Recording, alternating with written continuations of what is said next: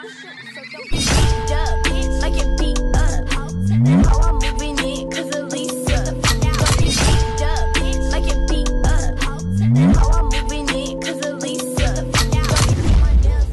guys, it's Sarah, and yes, I am back at college. This is why I haven't been posting in a while. But today, we have a few topics to discuss. Here's the latest news that's been happening in the past couple days.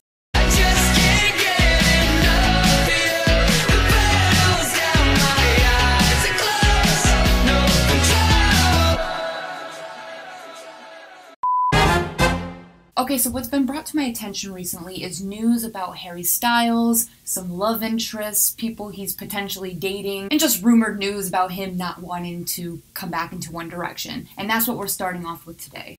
So we got this article from Metro, and usually they're a pretty good source. But their headline says, Harry Styles has no desire to get back into One Direction together as he focuses on acting career after Dunkirk's successes. So honestly, I didn't know what to think when I first read this headline, because to me, obviously as a One Direction fan, it's kind of negative. I was kind of hoping that, you know, in a few years One Direction might come back together, but let's proceed. I love that reassuring statement right in the beginning of the article. Everything will be okay.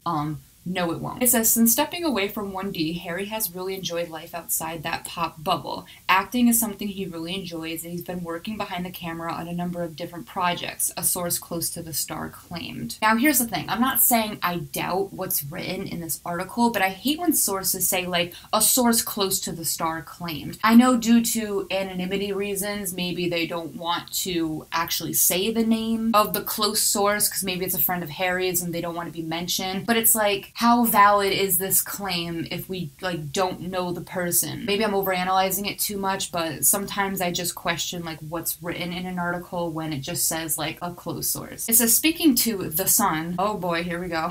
They added, and right now he has absolutely no desire to get 1D back together. It's a sad day to be a Directioner. Okay, wait, hold up. In the beginning of this article, you said, breathe, everything will be okay. You don't have to worry about anything, right? But now it's saying it's a sad day to be a Directioner. He's just not wanting to get back into One Direction. Very contradicting. You are playing with my emotions. But then the next paragraph goes into talking about Harry's comedy show, Happy Together, I think, which he is producing. But it actually says in this article that the show's not doing too well, so they didn't pay for more episodes, so who knows if Harry's even going to continue with that. Then it says, meanwhile, the star has been rumored to be dating Japanese-American supermodel Kiko Mizura. I am so sorry if I butchered that name, but honestly, kind of don't care because Harry is not with this girl. And then it says, despite being notoriously secretive about his love life. Yeah, Harry is very secretive about his love life, but that doesn't mean he's fucking every girl who he talks to. And to be honest, I'm not even sure if he talked to this person. They're just randomly throwing every model's name out there and putting his name, like, attached to it. So, like, I don't even know how that's even relevant to Harry not wanting to be in One Direction anymore or him working on the show Happy Together.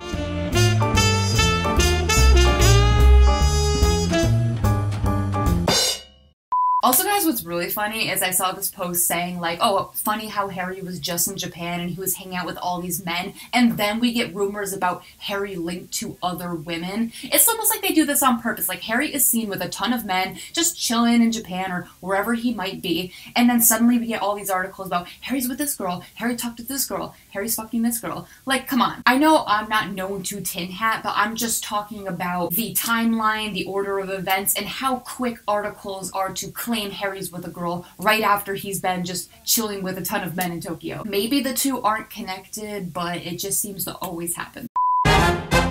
Okay, so next topic is Babygate updates. Now, I wasn't going to include this in this video because there was a lot of information and I couldn't really dissect all of it properly because a lot of it is still confusing to me. So I thought I would just touch on the main points, like some posts that I found. If I do leave anything out, leave it down below. I did include these at the end of my last video, but I never expressed my opinion about them. So basically, as I noted in my last video, Babygate is ending. It's basically being debunked, and it's basically just, like, really funny at this point. It says the entire Brianna and Freddie squad are scrubbing their Instagram and Twitter accounts, and some opening new ones. And this post also says Tammy unfollowed everyone on Twitter too. So here's the thing, if I'm gonna be honest, I don't really follow Babygate that much anymore, mainly because it's been going on since 2015. A lot of people aren't talking about it anymore, so I don't see many posts about it. I just haven't been following it. There's been other news. So I'm not really sure why they are, like, deleting their accounts and just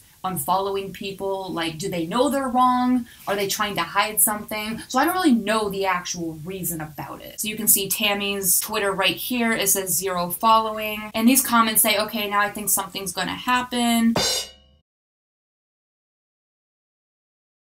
So as we know, our fandom really likes to analyze every single thing, which isn't bad. But people are like, oh my god, this means that something's gonna happen. Did something happen? Is something gonna happen? I think just because they might be deleting accounts or unfollowing people, that obviously had to mean something, but I don't know if anything big is going to happen about it. Like, I don't know if Louis gonna come out and say something. To me, Babygate is a very confusing thing. There's a lot of layers, and I also think it's kind of a personal thing. I'm a fan of Louis Tomlinson, so I'm very uncomfortable saying like Freddie is not Louis' son, you know. And even if he's not Louis' son, don't you think like Louis might be a little bit ashamed about like admitting that? Louis hasn't publicly come out and say anything about Freddie. I just think as long as Louis is happy with his son and he's trying to raise it, whatever, then that's completely fine. And like I always say in this fandom, it's okay to speculate and analyze and everything, but I think when it comes to getting really deep and personal into Louis' life and attacking Brianna, attacking Louis, and just being really rude on Twitter, I don't think that really helps anything, and I think we should really stray away from doing those things. We should be able to analyze and speculate without hurting other people in the process, because that creates drama, and then Louis might get involved, he might see it, and that actually might make him upset. So yeah, basically I'm just gonna end this topic by saying it's okay to speculate and analyze, but it's just how we do it. And that's all I'm gonna say about that. Just leave all your thoughts about this whole topic below.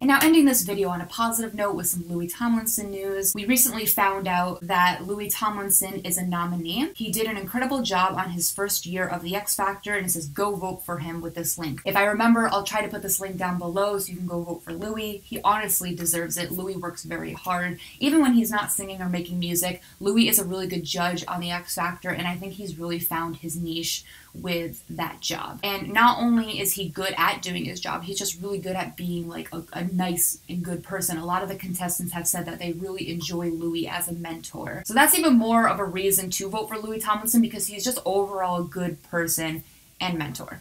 And also, speaking of Louis Tomlinson, we recently got a picture of him, and I swear to God, I have that same exact coat.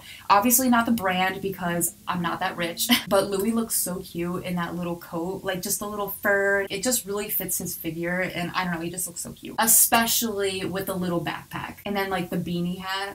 But yeah, this video felt really short, so that probably means I forgot a lot of news, because usually my videos are pretty long. Usually there's a ton of news.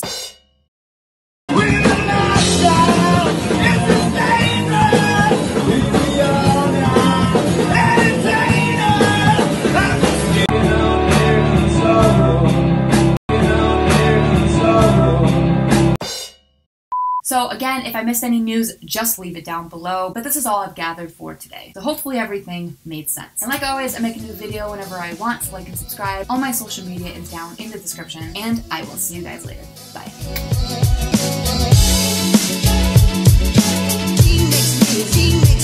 He makes me